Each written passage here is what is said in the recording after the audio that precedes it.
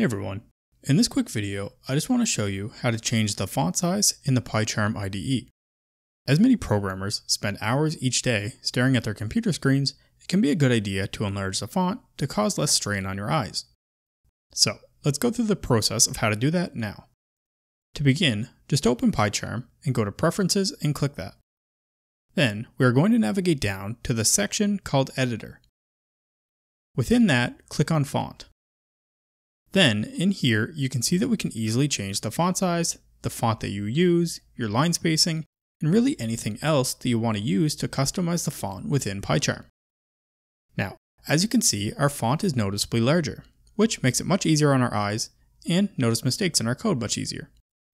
Thank you for checking out this quick video, and I hope it helped your understanding of how we can customize the font size, style, and spacing in the PyCharm IDE. If you enjoyed, please like, subscribe, and consider checking out our Patreon or our YouTube memberships down below to support the channel. However, if you have any comments, questions, or concerns about the information I provided in this video, please leave a comment down below and I will do my best to address your concerns.